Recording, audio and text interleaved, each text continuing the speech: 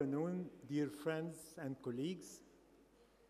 It is really an honor to share in this prestigious meeting of the Vitreoretinal Society of India. And we'd like to thank the organizing committee, Dr. Gridhar and Dr. Vishali and the rest of the organizing committee for their generous invitation. We're really proud of being friends of the Vitreoretinal Society of India, speaking on behalf of the Egyptian Vitreoretinal Society. And we are now going to conduct the symposium about innovations in vitreoretinal surgery. And the first speaker on our list is Dr. Ahmed Abdel from Alexandria University, and he's going to speak about new suture-less illuminated macular buckle designed for myopic macular hole retinal detachment. Dr. Ahmed. Can I have that? Okay. First of all, I would like to thank the organizing committee for this chance. This is an idea we had, and we published this paper together, myself and Dr. Professor Veda, who hoped to be here but couldn't be. With the revival of the macular buckle, a lot of people use the macular buckle for macular hole retinal detachment and myopic maculopathies, but why sutureless? Why did you think it should be a sutureless technique? Because a lot of people who have performed sclera buckling or macular buckling or conventional macular buckling, when they had to hang the recti, they saw this grayish area in the scleras, which is very thin areas and very difficult to take sutures in, and you could get suprachoroidal hemorrhage or even intravitreal hemorrhage if you get to take sutures by this technique. So how to fix the buckle without sutures? We used from the tissue adhesive from dermatology, histoacryl blue, sterile liquid topical adhesive. And this is a blue color can identify the thin film of fluid put on the sclera outside. And this is supplied in 0.5 millimeter single-use sterile ampoules, plastic. This remains in a liquid form until exposed to acid, base, alcohol, or water-containing substances, for example, tissues. Histoacryl polymerizes exothermically when it is heated by the tissue, by the heat of the body, and forms a film that bonds to the underlying tissues. The macular buckle itself is prepared by stuff which is already present in the ORs, cheap things like the 276 tire and the 507 sponge. First of all, we take a 9 millimeter part of the tire. This is it, and a 3 millimeter part of the terminal 507 sponge. This is the part. Then we split into two halves. This is the two halves, and then we fix the sponge to the tire. This is after the tire has been made, and then we perform a tunnel in the external surface of the tire by a 10-gauge needle, where we pass the fiber optic light, and this is the tire, the illuminated macular buckle after the fiber optic light is on. Then we expose the inferior oblique, the superior oblique, then the superior temporal quadrant is exposed in the left eye, and superior, and this, we perform a paracentesis to decrease the intraocular pressure of the eye so that we can manipulate it externally. Then, revising the anatomy, the macular buckling for myopic macular hole paper 2012 in the Retina by Dr. Siam et al., where he explained that exposing the inferior edge of the inferior oblique will point us towards the transverse long posterior ciliary artery, and this is the external anatomical mark for the macula. So after identification of the temporal long posterior artery along the inferior border of the inferior oblique, we simply put the tire along this landmark, and then we apply a thin adhesive externally. Of course, after identification of the head of the buckle below the macula, simply by using the biome and turning on the fiber optic light. And this is a short video how the buckle is being prepared by suturing the 507 sponge to the tire, and then by exposing the recti. This is the transverse long posterior ciliary artery, and this is very evident here. Then by forming a tunnel along the posterior surface of the tire, putting the fiber optic light, and then pathing it to the external surface of the grease. We only perform this buckle with no vitrectomy. This is, for example, some of our cases, since it's retinal detachment without a macular hole, and this is preoperative OCT. This is before surgery, 1 day after buckle with gas, SF6. And this is 1 day after surgery also. In the early cases, we performed it with gas, but later on, we put only air. 1 day after the buckling, most of the fluid is gone, and we can see the change of the configuration of the posterior surface of the globe from a concave to a convex configuration. 3 months after later, while the retina is still attached, and we notice some corrugations in the Brooks membrane because of the indenting effect of the buckle. Again, this case before surgery, 1 day after buckling, 3 months after later, and this buckle is still there. A myopic macular hole retinal detachment, which is the major concern here. 1 day after surgery with air, the retina, the subretinal fluid is nearly totally absorbed. 1 week after surgery, and again 4 months after surgery, with the patient stable and the vision improving.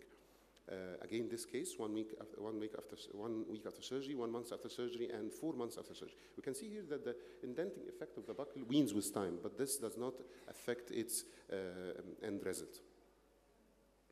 Myopic foveal schisis, we can use all the myopic schisis. We all know how difficult surgery is in myopic foveal schisis, and how these retinas respond very poorly to ILM peeling or to surgery itself. This is a case of myopic foveal schisis affecting the vision.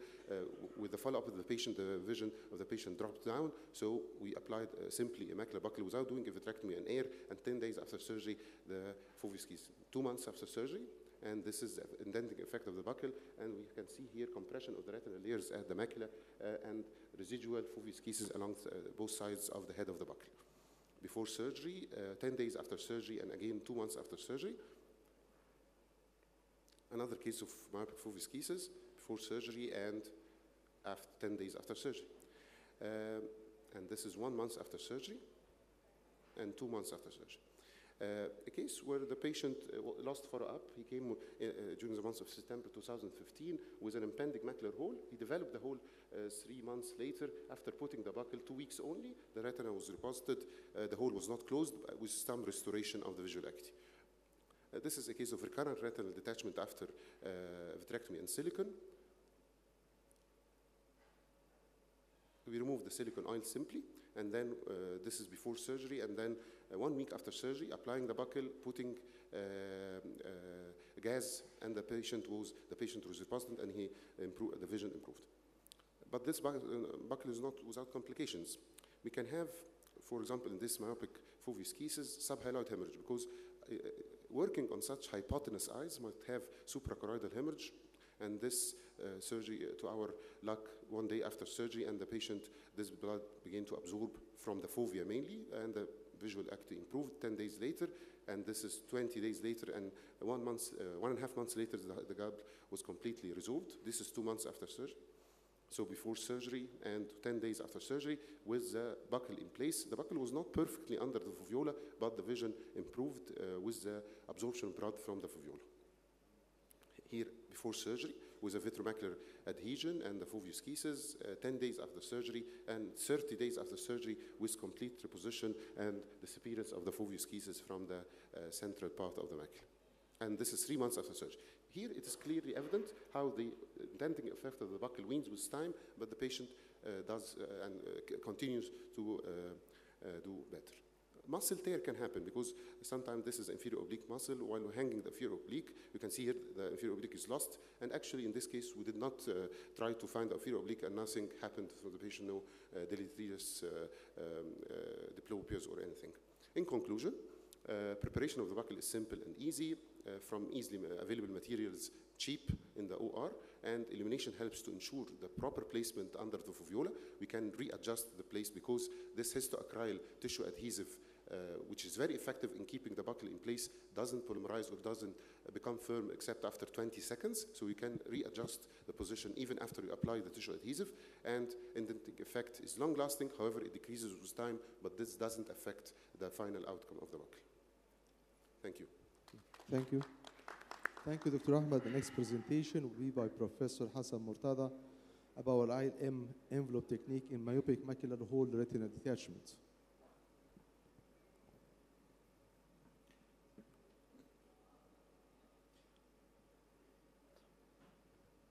Well, we have seen the use of a macular buckle in management of pathology occurring in the posterior staphyloma.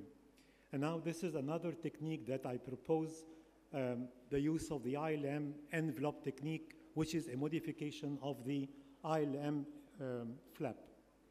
Let us have a look on this case. This is a case of a recurrent retinal detachment due to a myopic macular hole retinal detachment. The axial length of this eye is 34.2 millimeter, and this eye had a scleral buckle long time ago.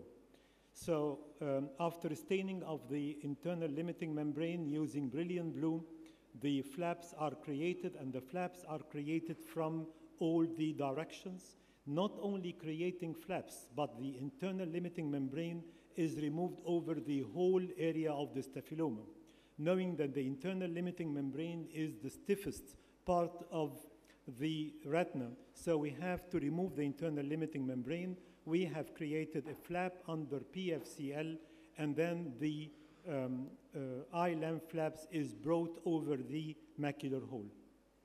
This is the pre-operative picture with the macular hole, and this is a macular hole following development of retinal detachment, and this is the post-operative picture just 1 month following the application of the envelope ILM flap. The retina is attached, and this eye in particular, I filled it with silicone oil because this is the last eye of this patient, and this is on December 2017. The visual acuity improved to 0.6. What is important is the restoration of the outer retina so that you can see the external limiting membrane and the ellipsoid zone, and that is explain why vision improved in these cases.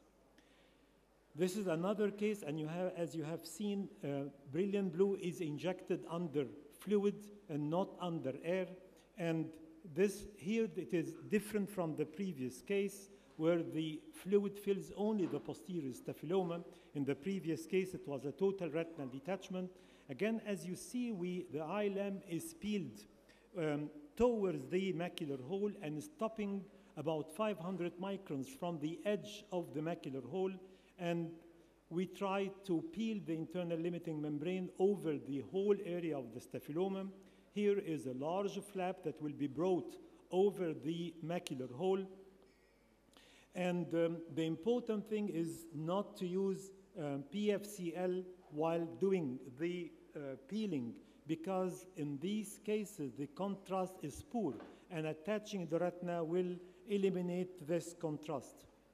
This is the pre-operative picture, and this is the post-operative picture. 1 month post-operatively, the air has absorbed, and the visual acuity improved to 0.3 with the retina attached. Again, 5 months post-operatively, the vision improved to 0.6 with restoration of the structure of the outer retina. And again, I should emphasize that I'm using air and not gas. In this case, I could not remove the internal limiting membrane without the use of PFCL because it was strongly adherent to the underlying retina.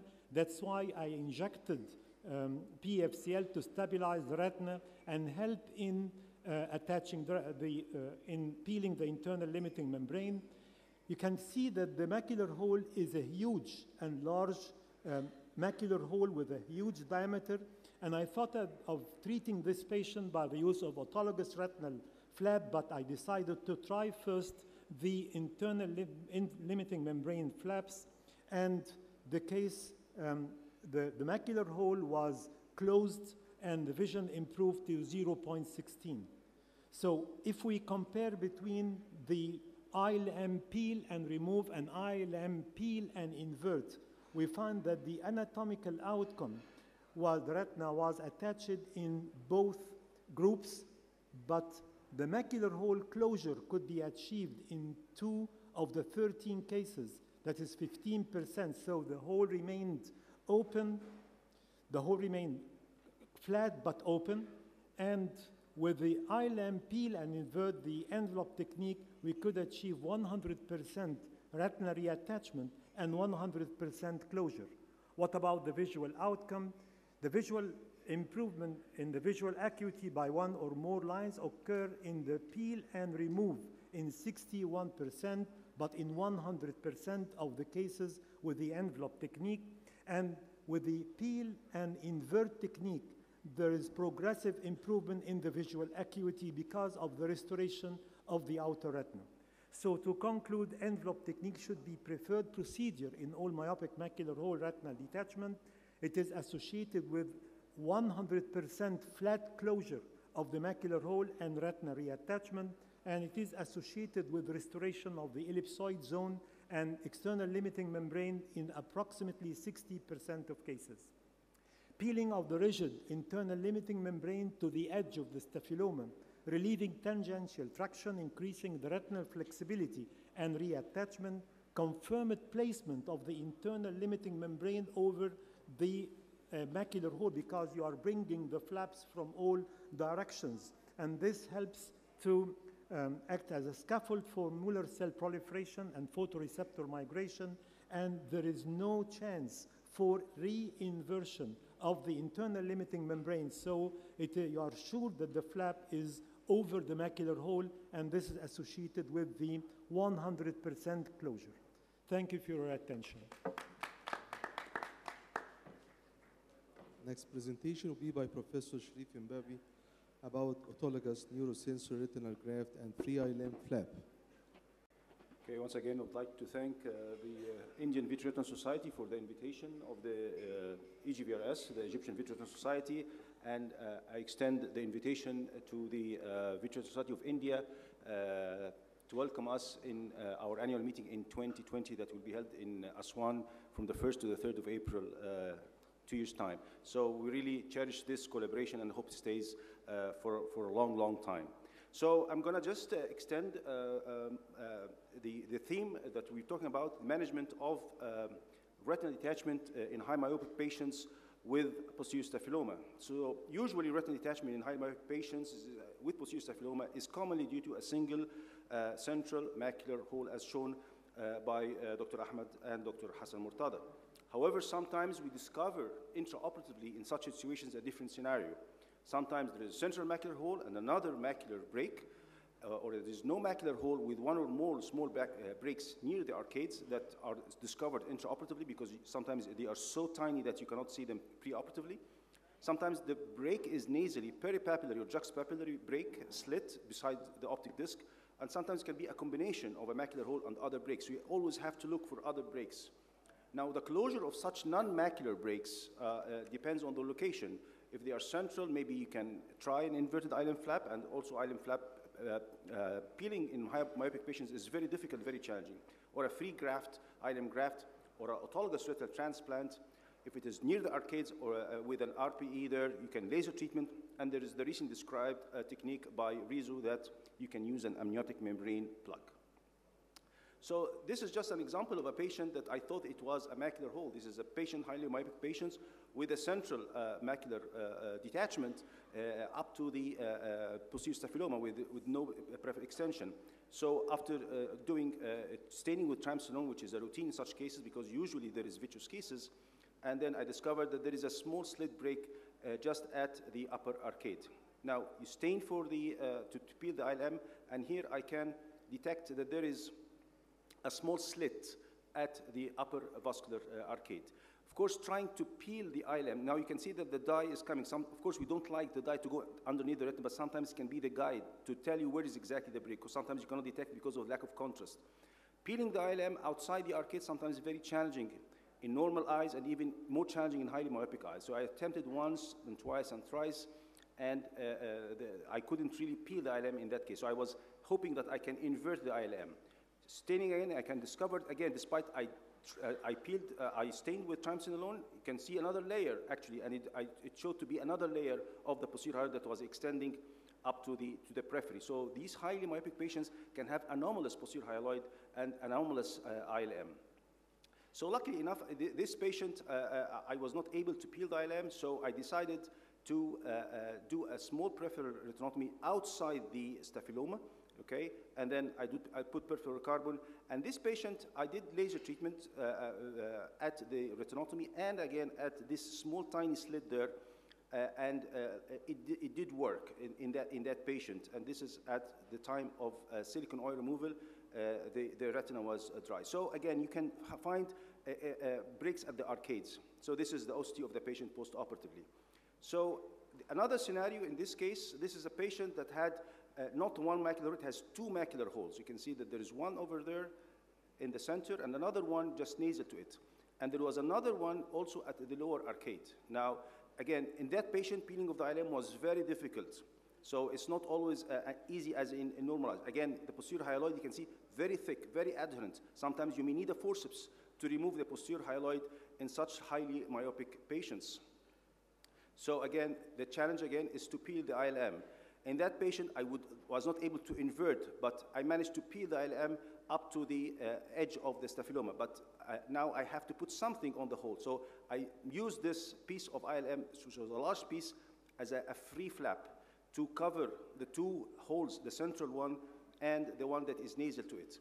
And I put a small one actually at the lower break near the arcade, and I supplemented the peripheral one with additional laser. So a free flap can work in those patients, and this is the post-operative OCT of the central macula. So a free flap is another option. Now, the concept of autologous retinal transplant, which was introduced by Tamer Mahmoud in 2016, despite some skepticism about it, but it does work in many cases of macular holes. And I use them in many cases of macular hole retinal detachments, not without detachment, with detachment. This was one of those cases in which I failed to peel the ILM. And I used a free flap to close this macular hole in that highly myopic patient acute posterior staphyloma. And again, despite I was not able to peel the ILM at all in that patient, this patient, I managed to close the macular hole and even remove the silicone oil with an attachment. So that you can move the flap under the PFO up to the hole, and then I do a direct perfluorocarbon silicone exchange. So again, here's closure of the hole, okay, and direct and then silicone oil. And again, this actually the picture was 1 day post-operative, and I removed the silicone oil and stayed fine. And they do regain some central vision, those patients with a vision of 0.2 in this patient was achieved. So since the concept of ART is there, how about if we can use it in non-macular breaks? So this is a single-eyed patient that came to me actually with hypotony and uveitis and choroidal detachment with a total detachment of the retina, as you can see. Again, inspecting the macula, there wasn't any macular holes. Again, I noticed that there was a small slit, just nasal to the disc, a very small slit. And that was the reason of the retinal detachment. Again, the posterior hyaloid is always really elusive in those patients, and you have to look for them, and you have to stain and stain until you're 100% sure, because if you don't remove the posterior hyaloid completely, this failure will be doomed. Again, there was a little bit of element of PVR, but again, staining for the for ILM peeling, I even, again, try to peel the ILM nasally. It's very difficult once you are outside the arcades in highly myopic patients. Again, the dye can sometimes be the clue where the hole is. Of course, there's concern of toxicity, but again, it can help you to detect these slight, thin slits that can be sometimes invisible. Again, in that patient, okay, how I close the hole, I cannot laser it because it's just abutting the optic disc. So in this case, again, using the same concept of autologous retinal transplant, I had a piece of retina from the peripheral retina and just swiped it under the perfluorocarbon right into the area of the nasal break without doing any thermal pexy to the retina. And doing, after that, a direct perfluorocarbon silicone. I prefer silicone oil exchange in doing free flaps and autologous grafts because I don't want to lose these flaps. Once I do a fluid air exchange, they can float again, and you lose these flaps. So this is the post-operative OCT. Finally, this is a patient that is here with, that had recurrent detachment and had 2 macular breaks. Again, this patient had PVR. I had to remove subretinal bands and I do inferior retinectomy. Again, I took a piece of retina and used it as an autologous graft for the break. This is the post-operative OCT. So, in conclusion, closure of non-conventional breaks require non-conventional solutions.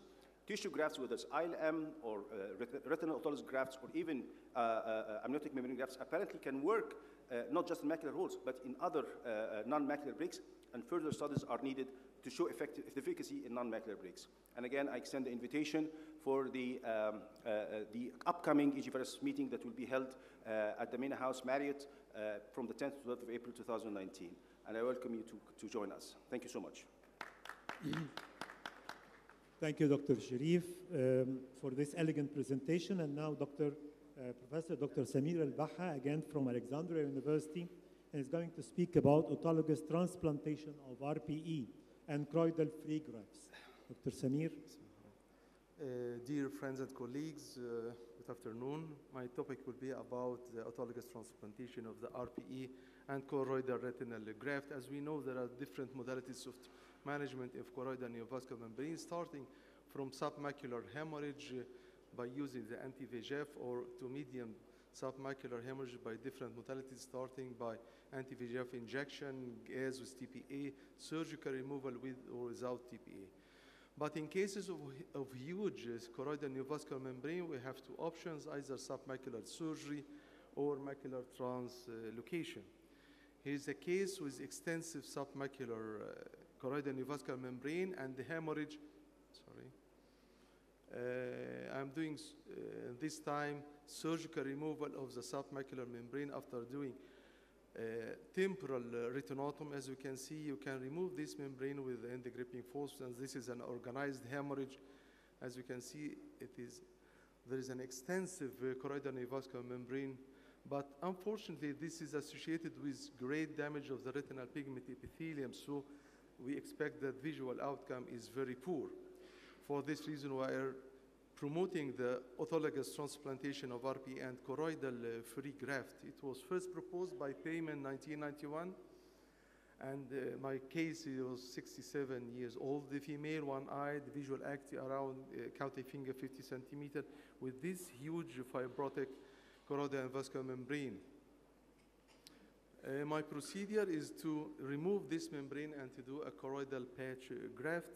Usually we start by doing vitrectomy as usual. I'm using the 23G system. And I like to use twin light. It helps me for better illumination. And I start by detachment of the sensory retina using 41G cannula. You should do more than area of separation to have a proper detachment. After that, we start by doing a fluid air exchange to push the fluid which is present in the periphery to reach the central area. This is followed by temporal retinotomy using the diathermy, flipping the retina upside down, and to go behind the retina or underneath the retina, we have to use perfluorocarbon. There is no any harm from injecting perfluorocarbon under the retina. Then we start the dissection of this fibrotic choroidal neovascular membrane, as you can see, using the end-gripping forceps, and start to separate it. Sometimes there is a blood vessel coming from the choroid toward the vessels. You can do diathermy for this blood vessel. Should be very cautious during removal of this membrane. After complete removal, we start to harvest the choroidal patch, Usually I'm doing it in the upper temporal part as periphery as possible, using the endolaser to delineate this area, and after that with diathermy to avoid any bleeding from the choroidal vessels.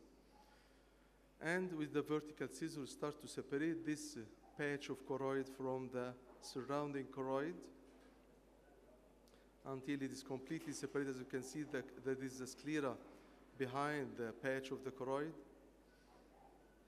And we start to drag this choroidal patch very slowly till it reaches its final destination where the fovea should be, and we have to spread it. During this transportation, we should not flip this patch upside down. It's very important, and you should spread it over the area very smoothly, either with the forceps or with the Thanos scraper. Then start to push the retina back. I have to remove the perfluorocarbon from underneath the retina with active suction or with the cutter. It should be very slowly, and you should aspirate it away from the choroidal patch to avoid moving of the patch from its place. Actually, it doesn't move from its place because the choroid is rough. The undersurface is rough. It is not smooth, so it doesn't move. Then it starts the injection of perfluorocarbon inside over the, as you can see, this is a choroidal graft in its place, and laser photocoagulation for the retinotomy. This is followed by silicone perfluorocarbon exchange. Here is the case post-operative. As you can see, this is the reflections of the silicone.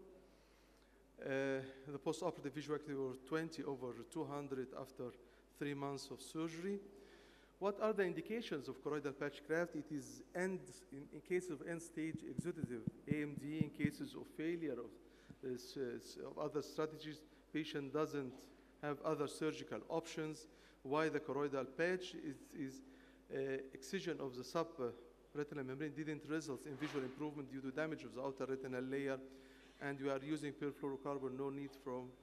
But perfusion of the graft is crucial for reorganization of the choroidal vessels and connection of the choroidal blood vessels of the choroid with the underlying choroid. And the perfusion usually starts from 1 week to 3 weeks. As you can see, this starts, okay. Thank you for your attention.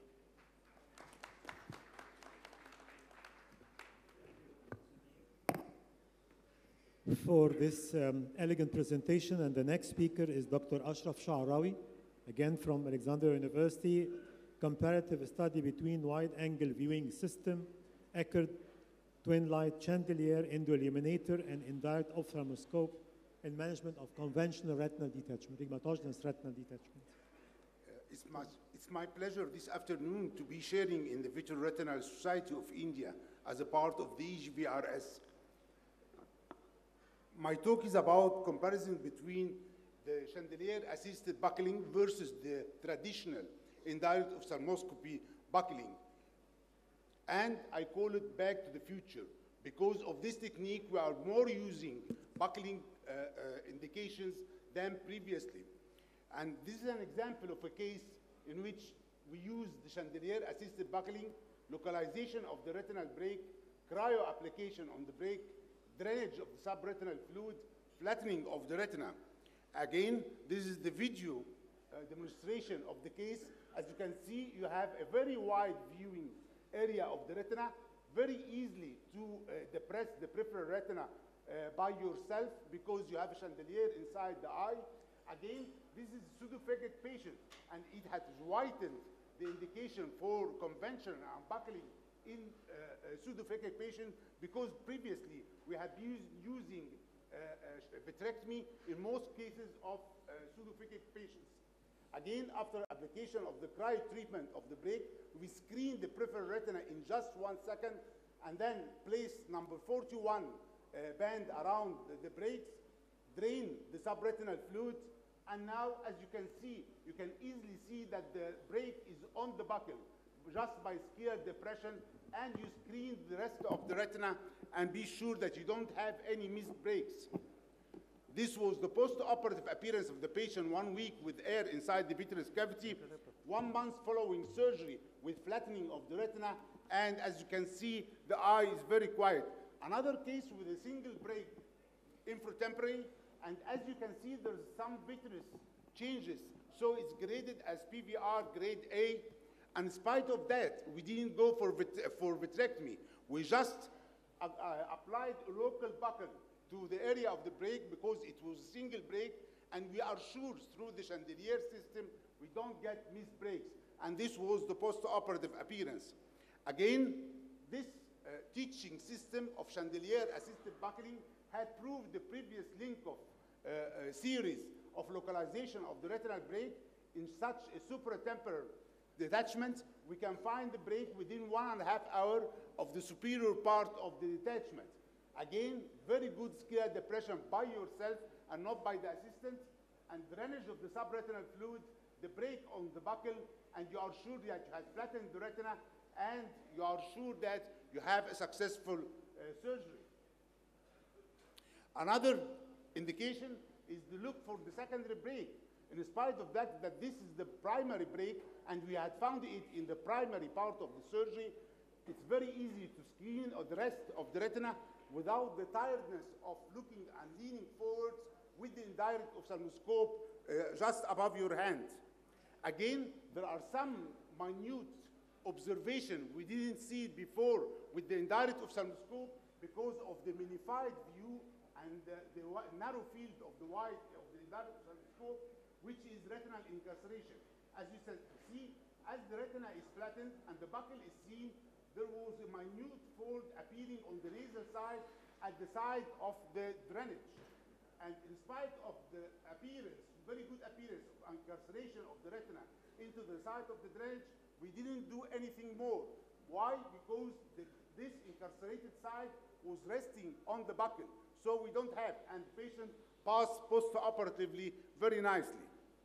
Again, other cases of successful upper nasal retinal detachment, inferior retinal detachment, post-operative appearance with this technique of chandelier.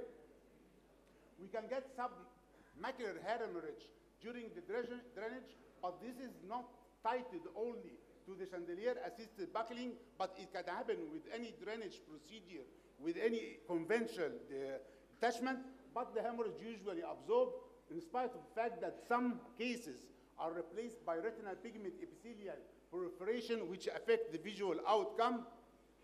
Again, successful cases. High buckles can occur if you tighten the buckle during hypotony of the eye before reformation of the globe using air or gas. In conclusion, twin light-assisted scar buckling or chandelier-assisted buckling for primary retinal detachment is a better alternative to classic surgery with the indirect ophthalmoscopy. And we are back to the future. With this newer technique, we have many advances over the traditional one, such as clear direct retinal image that can be enlarged and sharply focused even with small pupil. Easier detection of small retinal break, especially in pseudophakic, which is very characteristic, having very small flap tears at the vitreous base. And every part of the retina in micron can be examined. We don't get any missed breaks. Even with the presence of media opacity, like corneal opacity or faint nebula, you can go ahead through the biome or the site and do your conventional retinal detachment. Better illumination, wider angle of viewing, ease for the operation, for the surgeon, saving his neck and back. And it's a perfect teaching tool. Thank you. Thank you, Dr. Ashraf. And now it's Dr. Amr Azab, vitrectomy as a primary management of diabetic macular edema.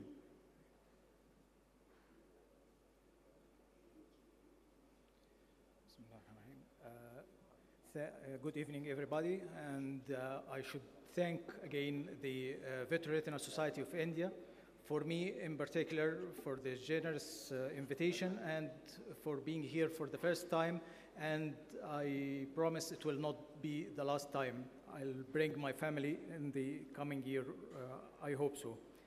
Today, I'm not giving a new technique, I'm just revisiting an old established technique. That's doing vitrectomy as a primary procedure for cases of diabetic macular edema who didn't ever have any sort of treatment before. Diabetic macular edema, of course, we know the options of treatment is now only the very well established, and the gold standard is the anti-VEGF. It used to be said that vitrectomy is a hazardous procedure. We cannot do vitrectomy as a primary procedure. This comes from the diabetic vitrectomy study, which was in an era where the instrumentation was not so good, the visualization is not so good. Nowadays, if we think about vitrectomy as a hazardous procedure, it is not any more hazardous more than injection. The incidence of retinal detachment is not more than 1%. This equal to the incidence of endophthalmitis following injections. So the hazard is minimal. Why the vitrectomy has this bad reputation? Because there is a fear of there is no improvement of vision, because it used to be applied to cases where there is resistant macular edema who have failed the other modalities of treatment, where there is a fear that injecting anti-VEGF following the vitrectomy will not work. This also proven not to be true. So we conducted the study after doing some cases like this one, where you have vitreomacular traction. This is the usual case that we all do, and repeated injections. There is no improvement. We go to vitrectomy as a last resort. Yes, we achieve anatomical improvement, but no visual improvement. This is not justice, because this is not a fair comparison with the anti-VEGF. Why not to use vitrectomy in primary cases where there is no vitreomacular traction, where there is no other modalities of treatment have been tried and failed? So we conducted this trial starting from 2015, and we conducted in 20 eyes. The inclusion criteria was, as usual, diabetic macular edema with central macular thickness above 300. The exclusion was vitreomacular traction, cases with proliferative diabetic retinopathy, cases with previous surgeries, or cases with cataract not to be humbled by the possibility of Irving gas. And we didn't use steroids intraocular, no endolaser, and no periocular steroids was used. We were only testing the vitrectomy. During the operation, of course, so I used to do the triamcinolone. Sorry. So I used to do the triamcinolone to verify that I removed all the vitreous. The film is not working, but it showed the regular ILM peeling that I repeated the fluid air exchange several times to make sure that I removed all the vitreous, because I didn't use triamcinolone during the operation. At 6 months, 19 cases, like 95% shows decreased in central macular thickness. 80% of the cases showed improvement in the best corrected visual acuity. I'll share with you some of the cases. This is case number 1. We started with the best corrected visual acuity of 660, and preoperative OCT thickness is 857. This is after 6 months. The central foveal thickness is 338, and the vision improved to 624. And this now, after 3 years, still the retina is detergescent, no recurrence of the edema, and the visual acuity is stable.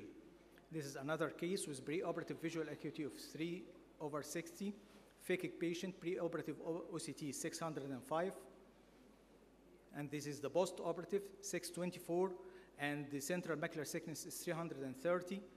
Again, this is after 3 years. Macula is still dry, and the vision is stable. Single procedure, not repeated injections. Case 3, this is a case of foveal with foveal exodus. The central foveal thickness was 421, and best corrected vision was 660. This is after 6 months, the exodus is gone, and the retina is stable, and this 2.5 years old later. Is the procedure without complications? There was one case of iatrogenic break, which was laced during the operation, and in this case, which developed cataract post-operative, and we have to do cataract surgery. The patient developed recurrent edema, most probably as a form of Irving gas syndrome, and this patient improved a lot with only 1 injection of triamcinolone, and again, it is stable. So in conclusion, in the era of small gauge vitrectomy, we have to re-evaluate pars plana vitrectomy in the treatment of diabetic macular edema. It may be appropriate first line of treatment. Thank you. Thank you, Dr. Amr. And now Dr. Hani Hamza, iridociliary melanoma from resection to reconstruction.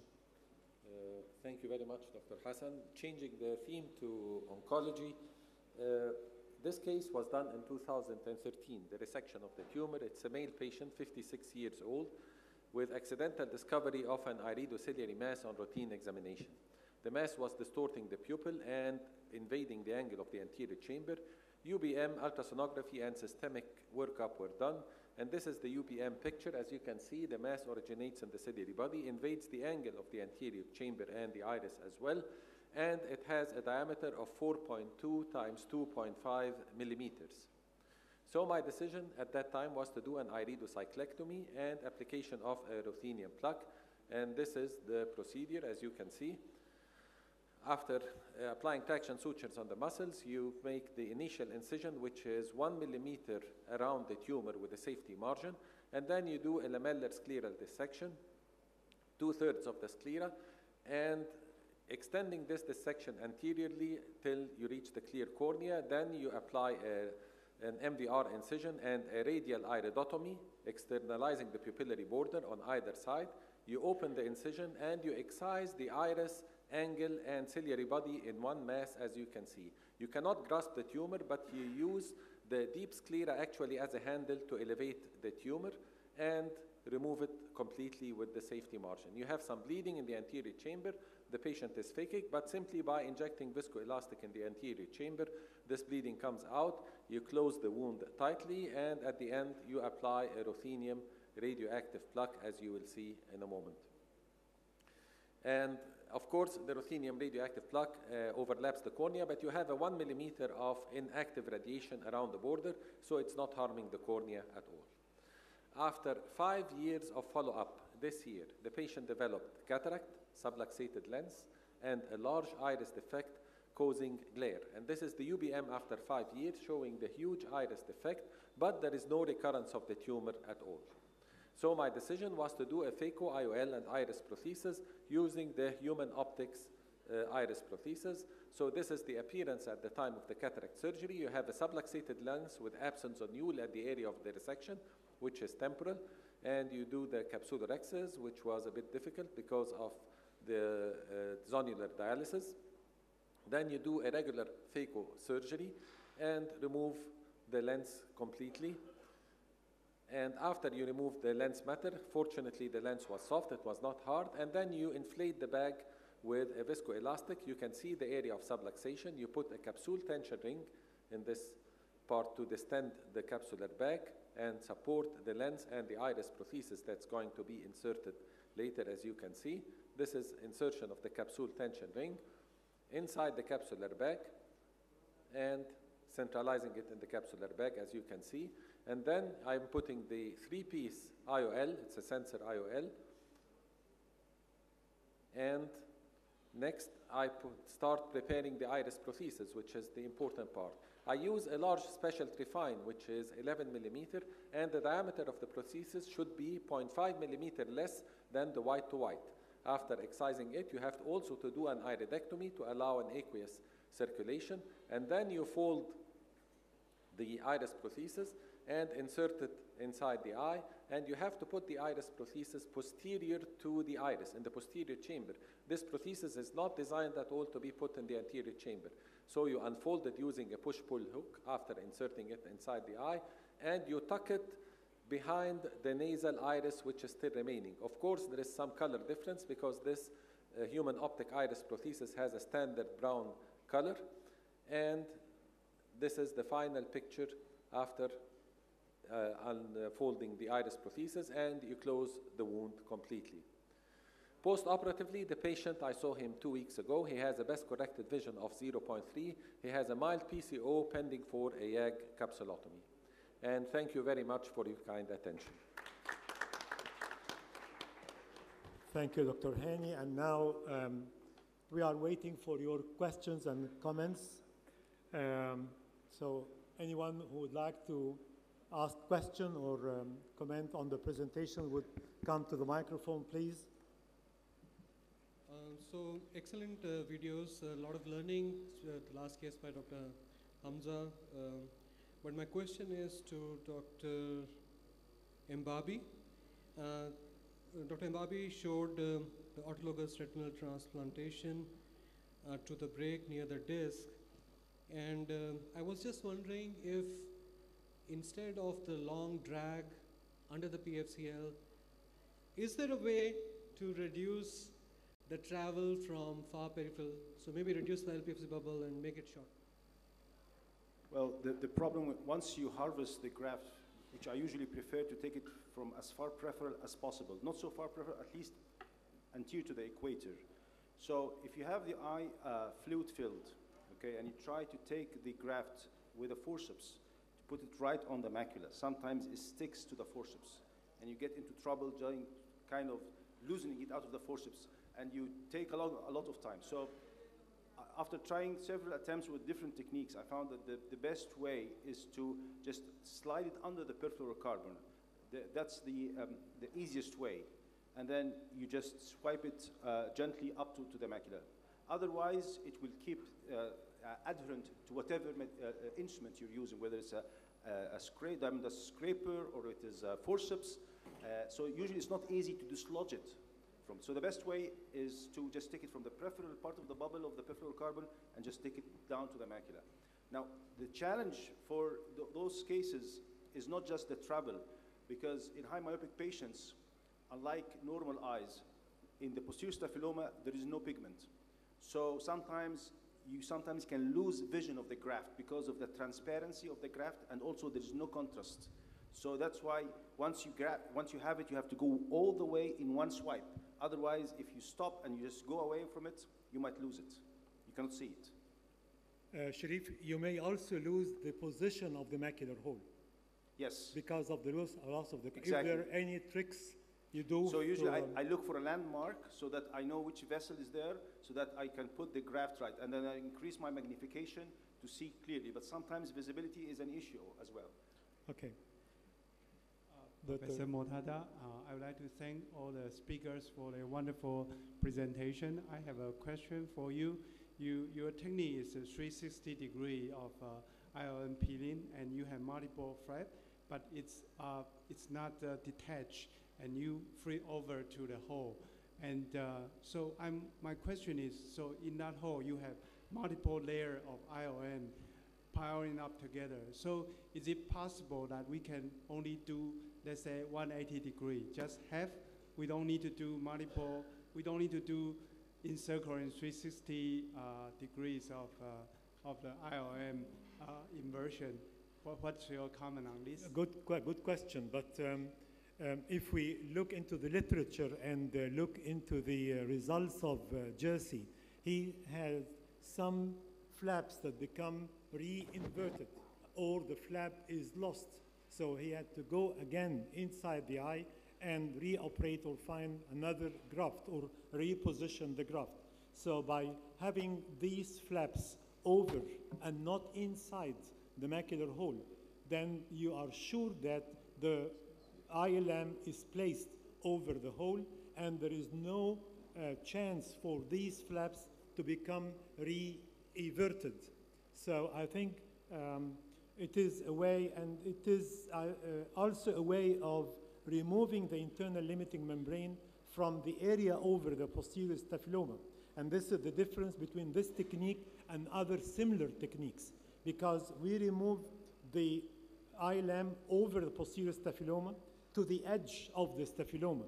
And this is in order to decrease or eliminate the rigidity of the internal limiting membrane and allow the posterior retina to conform to the concavity of this large, huge posterior staphyloma. So it is a way of ensuring putting the flap, and another more important is to eliminate the rigid ILM from this area. So what you are saying is that these ILM flaps, they actually interlocking to each other, so they could secure their position.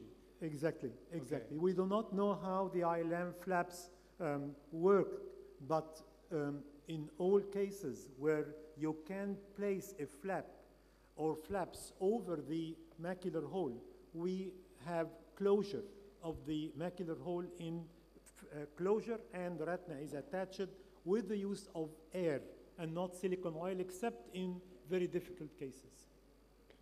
Thank you. So I have a question to Dr. Samir El Baha Samir. regarding the choroidal graft, subretinal choroidal graft in macular scar area. You have removed that scar, but along with the scar, you have removed some retinal tissue also. That means the inner layer, and the visual cells are also lost, I think so. So whenever you have placed the graft, what was the result of those grafts, whether the graft were stable in that place only, whether that shifted to the parafoveal region or not. What was the result? That was my question. Okay.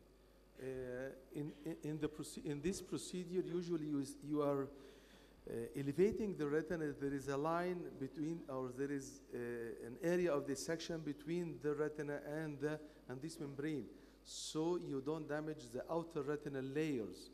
What is damaged actually is the retinal pigment epithelium. Okay, for this reason, I'm moving the choroid and the retinal pigment epithelium in its place. But the other, definitely there is some damage in the photoreceptors. Okay, but the results of this technique depends on many things. First of all, the starting visual acuity, the better the visual acuity will be, the better results. The age of the patient, the younger the patient, you have a better results, and the size of the graft, it should be at least 3 disc diameters to have an excellent results. And there is a study published in 2012 on 130 cases, not by me, but in US, and they published that one patient had a vision 20/30, 5% of the patient have vision better than 20/40, and 5% of the patient has vision better than 20/200. So the result is promising. And we are using this technique only in the end stage case. As you can see, it is no other hope for this lady. So, okay, thank you. Okay. Samir, I have a question for you. We noticed that the presence of scar tissue around the graft, and is there any way to decrease the amount of this fibrous tissue and gliosis around the graft? Before? You mean after there is a ring of fibrous tissue around. Yeah. Is there a way to decrease? The only way is to make the graft larger than that. But actually, we want to save the central area so we can have some vision. So we cannot remove all this. Yeah, it is suggested that to have the graft from a very distant place in the fundus, so that this may help to decrease the amount of scarring around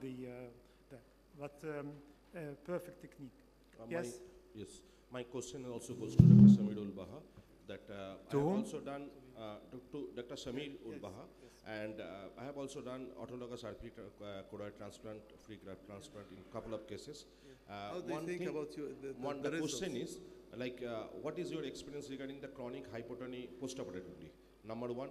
Number two, can you repeat? Post-operative chronic hypotony. Post-operative chronic hypotony after doing autologous choroid, RP choroid transplantation. Yeah. Number two, in case of submacular scar, when what is your experience regarding the additions between the neurosensory retina and the scar tissue? Scar tissue, you are removing the scar, submacular scar. What is the is there in many cases scar tissue is attached to the neurosensory retina. So if you are injecting the BSS with the 41 gauge needle at the posterior pole, then you can judge that the situation, whether it is going to separate, the scar tissue can be separated from the neurosensory retina or not. Otherwise, it can removal, it can create a break also. Actually, I did 6 cases, and none of the cases, only one I have a hypotony. I'm keeping the silicone inside. I couldn't remove it because if I remove it, it will go for phthisis. So I'm keeping the silicone if I have a hypotony. The second, the perfluorocarbon actually helped me a lot to dissect this, the retina from the underlying membrane. But I didn't have this firm adhesion between the retina and this scar or this membrane. Okay, thank you. Can we have the question from the, do you want to ask question? Yes? Yeah. I have a question for Dr. Azab. Azab?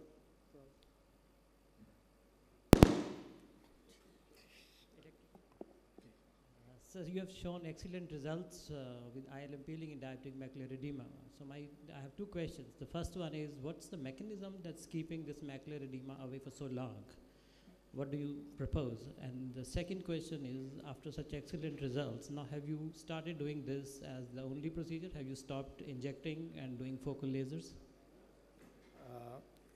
First question is, why the postulation that this edema have gone for this long time? Yeah. the postulation is have been written many times in literature that there is a better oxygenation of the retina. There is removal of the scaffold that epiretinal membranes used to stretch the retina at this area. So removal of the ILM didn't allow any epiretinal proliferations. There is better getting rid of the VEGF, but it's all postulations, but actually it worked. It worked for 3 years, as you have seen. The other part of the question, I didn't... Now are you doing this routinely? Have you stopped injecting and doing focal lasers? I use this technique in many patients who cannot afford repeated injections. So I give them 2 options. We have a validated option that giving the anti-VEGF repeatedly will dry your retina, or we can try this technique, which is you will pay once, and it has a good chance of success. Who accept which I choose? We need actually a very large randomized study, multi-center study. I think there was one going on in the United States by Dr. Stewart to have a very good talk about it. And we wait for the results in order to change our minds from giving anti-VEGF for each patient to try this technique. Sir? I have a question for Dr. Samir and for Dr. Hani Hamza. So, Dr. Samir, you know that how to choose the place of the graft, whether it should be superior or inferior or at the horizontal, because as you know, humans are terrestrial beings, so we need the inferior visual field for walking. So in case you are harboring the graft from the superior area, you're creating a visual field defect inferiorly. And if you're gathering it from inferiorly, the superior visual field loss may not be that much a practical problem. So any comments on that? I understand your question, but you know you can't gain everything. You can't have everything in your hands. But in my hands, I feel it is much easier to do it in the superior temporal part. But your idea is right. But and you have to have a good graft to be successful. So to be at least three disc diameters. Thank you. So Dr. Hamza, in India we have experience with using the Anaridia IOL, which is a scleral fixated dioptric lens with a pigmented periphery and a clear center. The problem with that is it's a PMMA lens. The problem with that is leaching. It loses pigment over time. Do you see such a problem with the iris prosthesis that you used? Well, I have used up till now 4 iris prostheses in different indications.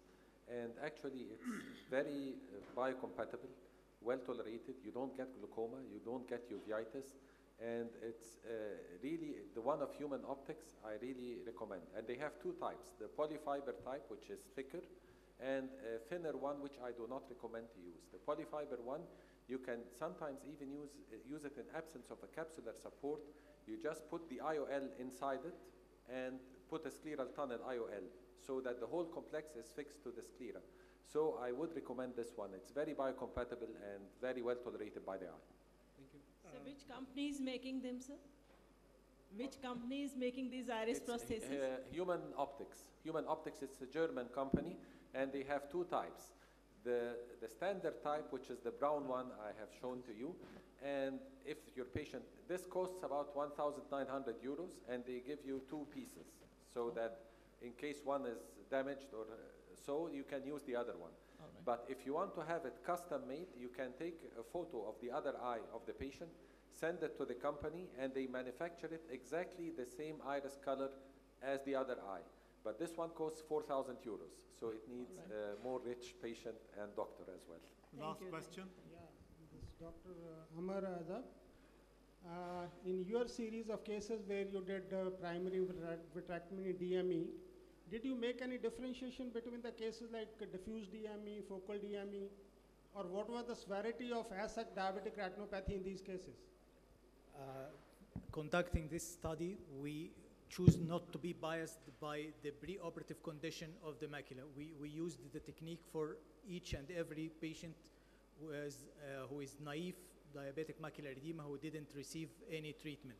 Of course, as we all know, the cases where we know the biomarkers in the OCT, which give the good prognosis, they improved in the vision. But those the biomarkers are not good, they improved, all anatomically improved, but those with the biomarkers like the ellipsoid zone is absent or there is a severe cystoid edema, they improved anatomically but not visually. Okay, I think our time is over, and we would like to thank you for attending our symposium, and would like again to thank the Vitreoretinal Society of India for the generous invitation and hospitality, and I hope to see you all in Cairo in April at our international meeting next April. Thank you very much. Thank you.